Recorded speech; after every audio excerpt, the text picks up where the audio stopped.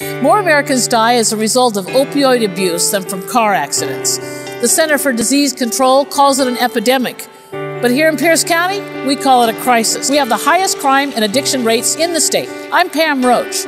Like many families, mine has been touched by this crisis. We must deal with this problem honestly. And if you or someone you know is fighting opioid addiction, there is help. Call my office today to receive a list of resources in your area. Please, call before it's too late.